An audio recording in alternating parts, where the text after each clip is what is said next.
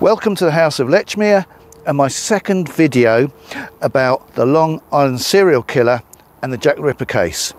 In the first episode I went through the Long Island case, the murders, the investigation and the suspects. In this episode we're going to look at the connections between the Long Island serial killing, murders and Jack the Ripper. Most of the following issues run counter to the many myths about serial killer behaviour which some people trot out as an act of faith based on outdated and discredited FBI theories. Some alert viewers will have already noted multiple crossovers, and let me thank those who have contributed their ideas in the comments that were attached to part one. These contributors have been listed in the description below, and they'll be listed at the end of the film, and they might recognise the points they made in this video, hopefully. Please forgive me if you feel that I've missed your name off the list. Before I get into these crossovers, you may wish to refresh your memory by reviewing part one. I'll put a link also in the description below just in case. Anyway, first I'll go through a few general points of comparison. Most, not all it is true, of the Long Island victims I discussed were known to be prostitutes, sex workers, escorts. Now this issue of terminology, by the way, was brought up in one of the comments on the last video, and I'll come back to it in a future short film as it is an interesting subject. By the miracle of film, we are now transported to the mean streets of the East End of London, the same streets that during the reign of Queen Victoria were stalked by that depraved serial killer known to history as Jack the Ripper. Anyway, similarly, all the known Jack the Ripper, Whitechapel and Thames torso victims were prostitutes, despite some recent inaccurate claims to the contrary. Of course, some of the torso victims were never identified, so we can't be totally sure with them. And incidentally, serial killers frequently target prostitutes, but it's seldom because they are down on whores in that awful expression. It's more that prostitutes can be picked up and will readily go with the killer to the quiet location. As horrible as it sounds, they are the easiest and most available type of victim. There were taunting phone calls in the Long Island case, and there were taunting letters in the Jack the Ripper case, if you accept that some or any of them were genuine. The core Long Island cases, the Gilgo Four, who are mentioned in Rex Heuermann's indictment, were strangled, and there are claims that Shannan Gilbert was also strangled. With the other cases, which were dismemberment torsos, we're less sure as the heads were removed. The Jack the Ripper victims seem to have been strangled before they were attacked with a knife. In the case of Shannan Gilbert, the police are still maintaining that it's their belief that she was not murdered. A separate autopsy was performed by Michael Baden, which revealed evidence that she may have had an injury to her neck that was suggestive of strangulation. However, some of her throat bones were missing, which may well have been due to scavenging animals. Her body was in the open for a year and a half before it was discovered. These animals could also conceivably have moved the body, and she was found face up, which Baden suggested implied she hadn't drowned. But Baden also said that the body showed no signs of death caused by a drug overdose. But Shannan was bipolar and didn't take her meds, which made her irrational. She was a regular drug user and may have been under the influence of these, or alternatively in withdrawal from not using drugs. She sounded irrational on her recorded 911 calls. I'll put a link of those. There's quite a few things in links in the description. I'll put a link to these calls in the description if you want to listen to her. It's quite harrowing in a way. The harmful effect of these drugs need not purely manifest itself in an overdose. Most theories suggesting Shannan's death was the result of foul play involved complex conspiracies. The two key witnesses, her driver and her customer, passed quite reliable and stringent lie detector tests. There was also a strange man called Dr. Peter Hackett living in the same gated development, but he was also cleared. And most theories involve in the conspiracy involve a cover-up involving the local police, but this all seems very unlikely to me. For Human to be involved, he must have presumably been coincidentally driving past as Shannan appeared by the road, which also seems very implausible. Incidentally, it's often said that the Shannan Gilbert case led to the discovery of the other Gilgo Beach murders. However, I'm not entirely sure that this is true. The police cadaver dog, which is called Blue, which was searching Gilgo Beach, who this dog found the 4 bodies, was, I believe, in the first instance, when it found the first body, on a training exercise with its handler, rather than conducting an extended search for Shannan's body. Remember, the local police were under corrupt leadership at the time, so I have a feeling that the police made the best of a fortuitous discovery and claimed that it was a deliberate search rather than a random piece of luck. In comparison to the Shannan Gilbert case, during the Jack the Ripper investigation, we have Rose Mylett, who died in December 1888 in Poplar, just behind me now, just over here.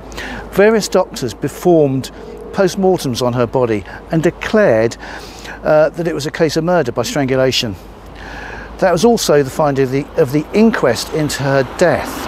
However, Robert Anderson, head of the Criminal Investigation Department at Scotland Yard, didn't accept this finding and refused to investigate Rose Mylett's death of murder. He believed she had died through strangling herself on her collar.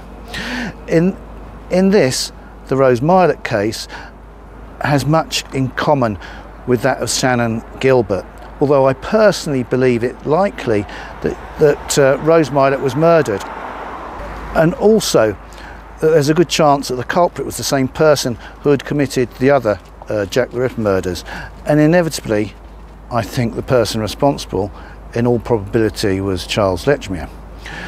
Whereas with Shannan Gilbert, I think it likely that she did indeed die as a result of an unfortunate accident. I'll provide links in the description below to my previous videos which discuss the Rose Mylett case for those who wish to know more. There is the claim that serial killers never stop unless they die or caught or otherwise incarcerated. Rex Heuermann seems to have stopped about 13 years ago, and I speculated as to one reason why that might have been. We also have the recent notorious case of the Golden State Killer, Joseph DeAngelo, who was married with 3 kids and was caught 22 years after he had stopped via a DNA link. Another notorious serial killer, Dennis Rader, known as BTK for Bind, Torture, Kill, also stopped. Due to advances in technology, cold cases can be solved when this wasn't previously possible. It's a ridiculous falsehood to suggest that serial killers do not stop until they're caught, die, or perhaps commit suicide in shock at their acts, or their mind gives out, it gives away, and they're locked up in an insane asylum. These ludicrous melodramas still inhabit the underbelly of what is ludicrously known as ripperology, and merely serve to demonstrate that the person who suggests such things knows nothing about the subject. Serial killers can and do stop and often continue to live outwardly normal lives. I believe that Charles Lechmere was Jack the Ripper, and I believe he stopped and continued to live an outwardly normal life. I'm frequently asked a variation on this theme, why Lechmere stopped. Serial killers stop for their own reasons, which normally normal people can't fathom. In the same way that serial killers don't usually have a motive, as is usually understood by that term. Revenge for catching syphilis to scare off their girlfriend off a life on the streets, a financial motive, or as part of a government or secret service conspiracy, I'm sure you can think of other melodramatic reasons which are sometimes proposed by the naive and credulous. The act is the motive in itself. It is invariably about exercising power and control, literally the power over life and death, but also to act out sexual fantasies. I'll give one probable universal reason for serial killers stopping, and that is age. As one gets older, one's strength and vitality diminishes. Usually sexual appetite declines, and there's usually an underlying sexual motivation behind these killings. Hence, the motivation to continue carrying out these types of crimes diminishes over time. In Heuermann, we have a prime suspect who seemingly has no previous criminal record. He had not attracted the attention of the police as a petty criminal or some such prior to his arrest. It's another fiction that we should expect that Jack the Ripper had a long list of form. One of the discredited objections against Lechmere is that he had no known previous convictions. Heuermann was a family man with an unsuspecting wife and 2 kids. It's not at all unusual for a serial killer to have an outwardly normal family life. One of the discredited objections against Lechmere is that he had a wife and multiple children. Families were, of course, commonly bigger in the Victorian period than nowadays. Heuermann held down a stable job. He actually ran a successful architectural business with a prestigious address in Midtown Manhattan, part of New York. One of the discredited objections against Lechmere is that he seemingly held down a regular job in 1888 as a carman, a delivery driver with a horse and cart for the haulage firm Pickford's. And Lechmere then went on to run a string of businesses in the East End. Heuermann left the bodies in an area he was very familiar with. He operated in his comfort zone. He would have known that Gilgo Beach was a very secluded spot. Lechmere similarly killed in his comfort zone, the areas of the East End in which he lived here and worked, and where he knew all the streets and alleys and knew how busy each place was likely to be. The case against Heuermann is based on circumstantial evidence, yet that is enough for him to have been charged. There is his ownership of a Chevrolet Avalanche. In the first part I kept on saying Cherokee Avalanche, I'm afraid, but tens of thousands of people owned these vehicles. This piece of evidence put the spotlight on Heuermann as a suspect. The witness who saw this vehicle at Amberlynn Costello's house actually identified it as a dark pickup truck with a triangle shape on the back, not specifically as a Chevrolet Avalanche. The triangle shape is interpreted to be the V in Chevrolet, which is on the back of the truck. This puts into even greater perspective the circumstantial nature of the evidence against Heuermann. In part 1, I mentioned the DNA evidence, which was a 99% match for Heuermann, which may sound good, but it also means it's shared by 1,500 of the 150,000 Long Islanders who also work in New York. Similarly, his wife's DNA is also a 99% match, and it's this combination which narrows things down considerably. Then there's the phone evidence from the burner calls traced to the various phone masts. But hundreds of thousands of people work in Midtown Manhattan, and any one of those could have conceivably made these calls. But only a few thousand also live near the mast in Massapequa. It's the sheer accumulation of circumstantial evidence that mounts up to make a most probative case, and a jury would not like it. One of the discredited objections against Charles Lechmere is that the evidence against him is circumstantial. He deliberately withheld the name Lechmere from the authorities and only gave the name Cross, which wasn't his true name, despite swearing on oath to tell the truth, the whole truth, and nothing but the truth. His routes to work took him past many of the crime scenes at the times they were committed. He had huge connections connections to Pinchin Street, the location where one of the torsos was dumped. The only murders committed on Saturday night, Sunday morning, preceding Lechmere's probable day off, his day of rest when he didn't have to go to work next day, were those known as the double event. The first murder, that of Liv Stride, a short distance up there, happened very close to where his mother was living with one of his daughters. Damningly, Lechmere was seen by a witness, Robert Paul, standing alone, very close to a freshly slain victim, Polly Nichols, just round the corner there, and the body showed signs that the killer had been disturbed or interrupted by somebody. There was a gap in the timings given by Lechmere and Paul that would allow Lechmere to have committed the murder. If Lechmere was innocent, he would have been walking a short distance in front of Paul, down those quiet streets, down this street, before Paul saw him by the body. But Paul neither saw nor heard Lechmere. Paul and Lechmere left the body and spoke to a policeman they bumped into some distance down the road in this direction, but the policeman, P.C. Misen, reported the conversation as being very different to the version supplied by Lechmere. P.C. Misen said he wasn't even told that there was a dead woman involved.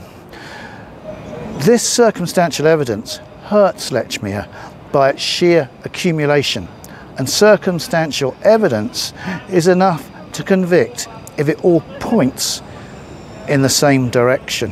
Have you agreed with me so far? Comment below and please subscribe and like. We've got more to come on the connections between the Long Island serial killer and Jack the Ripper. I hope you've noticed that most of the Long Island serial killing murders were torso or dismemberment cases. A possible motivation for this being that it's easier to dispose of the victim's body, and or perhaps the killer had longer with the dead victim to allow for these actions. He might just have preferred to carry out mutilation murders sometimes and not others for his own personal and to us unfathomable reasons. Whatever the case might be, the four core Gilgo Beach murders were not torso or dismemberment cases. These victims had just been strangled, if I can say just in such circumstances. Nevertheless, based on a common type of victim, the very close geographic proximity and the timescales involved, it was or is entirely sensible for the police to treat them as all probably being from the same hand. And I strongly suspect that as this case develops, this will be how it turns out. The Golden State Killer, Joseph D'Angelo, who I mentioned earlier, was found to be responsible for several different serial killing and sexual crimes and murders across California, which were originally believed to be unrelated until the culprit was caught. Conversely, another serial killer in California, known as the Freeway Killer, turned out to be three different serial killers. This seems to argue in the opposite direction, but the murders were spread over a much wider area and timescale, and although there was a common gay aspect to all the murders, the victims were not otherwise similar. While the Jack the Ripper murders were taking place, there was another series of murders known as the Thames Torso murders that had a common type of victim, geographic proximity and overlapping timescales with the Whitechapel murders. Yet, in the world of ripperology, it's only because of the candidacy of Charles Lechmere as Jack the Ripper that serious consideration is being given to the notion that the Thames Torso and Jack the Ripper murders were by the same hand, along with the other Whitechapel murders. An obvious reason why some ripperologists are blindly resistant to the suggestion that the Jack the Ripper murders, the wider Whitechapel murders and the Thames Torso murders might have been committed by the same culprit is that the ripperologist concerned favours one of the other discredited and totally unrealistic suspects who had committed suicide, been executed, was dead through some other means, had left the country or was locked up in an asylum and so couldn't have been responsible for all of them. So inevitably they can't entertain the idea that many of these unsolved murders in late Victorian London may have been committed by the same person. soon, incidentally, I'll start a series on this channel looking at some of the other Jack the Ripper suspects.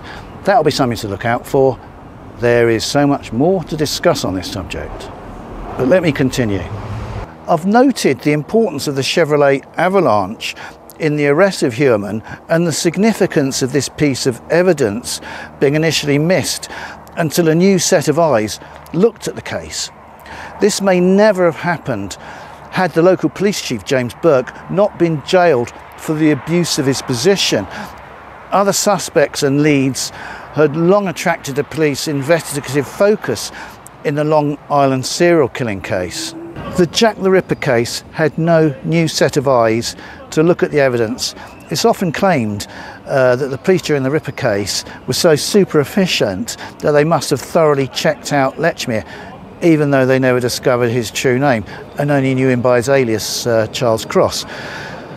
It's clear that the police didn't do a thorough job during the investigation into the Polly Nichols murder. For example, they failed to interview all the residents in this road, which was called Bucks Row at the time. The coroner himself criticised them for not doing this, and we know they initially missed a lady called Harriet Lilly, who lived just down there, 2 doors from the crime scene, who gave a press interview a week after the murder, recounting her recreated memory from the week before. Also, for 3 days, the police believed that PC Neal discovered the body rather than Cross, as Lechmere called himself, with Robert Paul. Serial killer cases invariably baffle the police. With a mass of evidence, new victims, and a multitude of misleading lines of inquiry, information overload and various suspects to focus on blurs the picture. In the Jack the Ripper case, you need think no further than Leather Apron, a false suspect who dominated police thinking for the first few weeks of the investigation. It seems that Human plotted the killings near his workplace. Many of the calls were tracked on the burner cell phones, were made very close to his work. He was not inhibited by the proximity of his workplace, nor was he in a sort of blinkered work mode and unable to plot his secret activities whilst at work or near his work. He brought burner phones and pay-as-you-go top-ups for these phones while at work. It was a familiar location for him, and as such no doubt provided a degree of mental security. He committed his crimes when and where it was convenient for him. Similarly, for Charles Lechmere, the most convenient time for him to commit crimes would have been while he's on his way to work, when the streets were dark and quiet and mostly inhabited by the last remaining street prostitutes, which were also his quarry.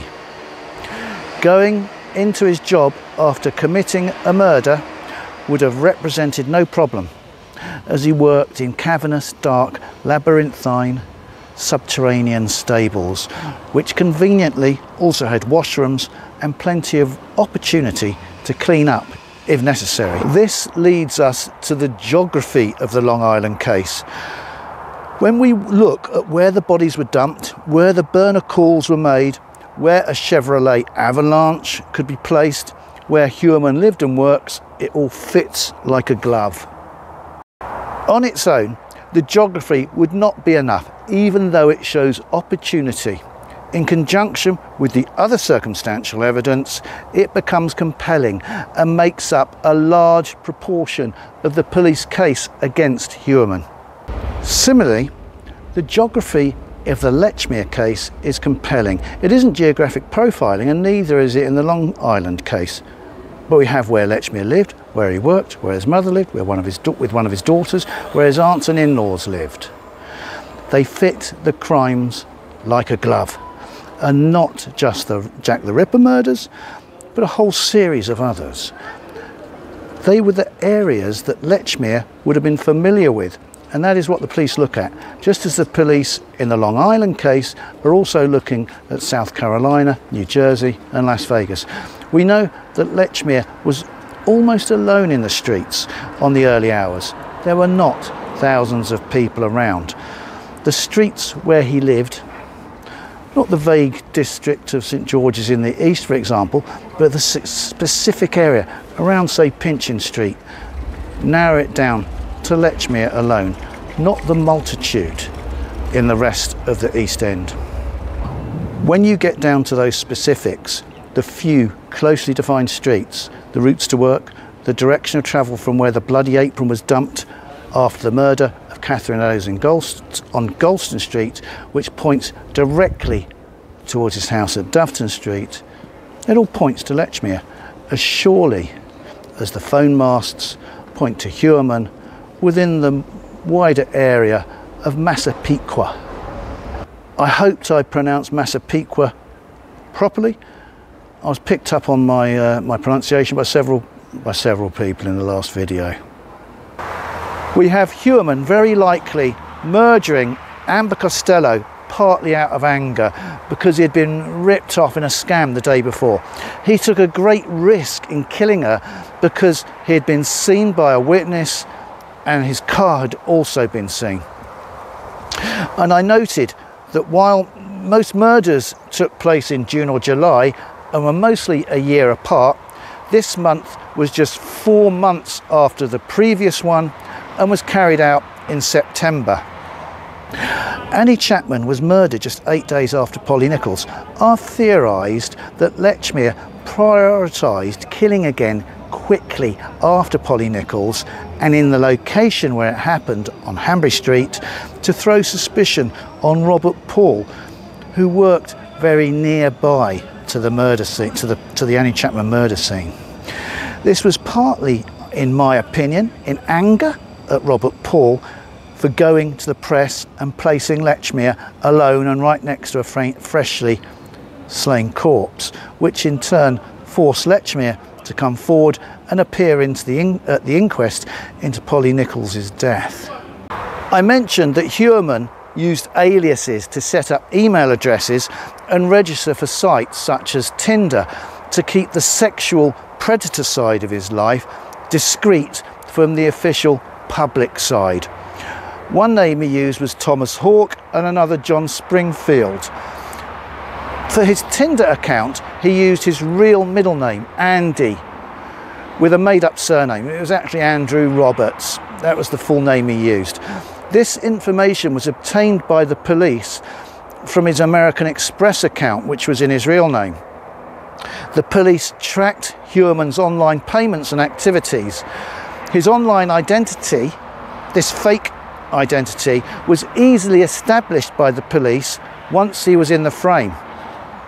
But until he was in the frame, he was secure in using this alias. He was anonymous, which is why people like him tend to use aliases. Similarly, Charles Lechmere used an alias, Cross, when dealing with the police in the Jack the Ripper inquiry. His true identity remained unknown to the police and indeed to the whole world, including his family, until about 15 years ago when researchers discovered that the Charles Cross involved in the Polly Nichols murder was in fact Charles Lechmere. It's only when Charles Cross becomes Charles Lechmere that he is in the frame and his actions can be put under the microscope, as with Huerman. Huerman's classmates at his high school reported that they believed that in the aftermath of his father's death, his mother was controlling. He was by then effectively brought up in a single parent household. Also, that he had had a fraught relationship with his father. Charles Lechmere's father, John Lechmere, abandoned his family when Charles Lechmere was quite young. His mother ended up conducting 2 bigamous marriages. Charles Lechmere's mother seems to have had an important, even controlling influence over his life. One of Charles Lechmere's daughters was brought up by his mother. His mother ran a wholesale cat meats business, and one of Charles Lechmere's sons, Thomas, went into cat's meats haulage and later opened his own cat's meats business in succession to his grandmother. Up until 1888, when the Jack the Ripper murders commenced, Charles Lechmere lived very close to his mother's apron strings. The Long Island serial killer was almost certainly a psychopath, a condition which is nearly always inherent. Sometimes there's belief that you get to hit your head, you can have the same effect on your brain. But it will have almost certainly been with him from birth. But not all psychopaths become murderers, and not all are even potential murderers. Many get satisfaction from their everyday lives. Being a successful businessman, for example, and doing down their business rivals, or through the exercise of power over their subordinates. Others might have the same sort of behaviour in politics or in the military. Others might be more naturally timid or scared of fulfilling their violent fantasies, whereas others still might have triggers which excite them in the opposite way, into wishing to fulfill these fantasies. Heumann, as an architect, would have probably been involved in many zoning or planning cases with New York City, and the cut and thrust of these cases might have given him satisfaction, which might account for the long gaps between the murders. I've also mentioned in the other film, the first film, the Amityville connection, and this is why I think it's probably significant.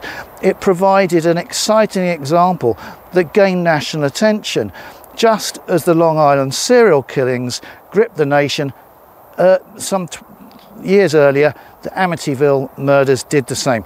And Heumann, remember, was brought up just a few miles away and was at an impressionable age, about 12, when Amityville happened.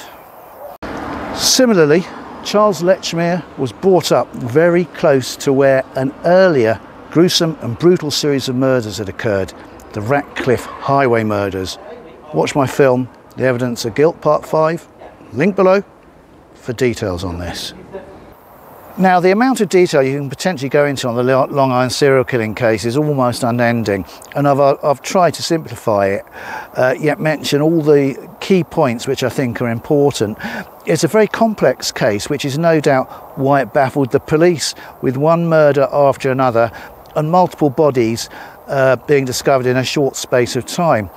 They would have suffered from information overload. That's probably why key pieces of evidence were missed, if I'm going to be charitable towards them, but you know, they did blunder. Much more significant information will no doubt come to light from the searches they've been carrying out. I'm confident that this will reinforce the points that I've made here, and as the case comes to trial. The old discredited myths about serial killer behaviour that often resurface as misguided objections to the Lechmere theory will be shown to be totally without merit. The study of modern cases such as the Long Island serial killer case tells us a great deal about Jack the Ripper. Hindsight is a wonderful thing. Thank you for watching. I hope you enjoyed this video. Please subscribe and share. Comment below on whether or not you agree with what I've said, or whether you think it's just a load of old nonsense. Do you think I've missed anything out? Anyway, look out for my next film. Goodbye.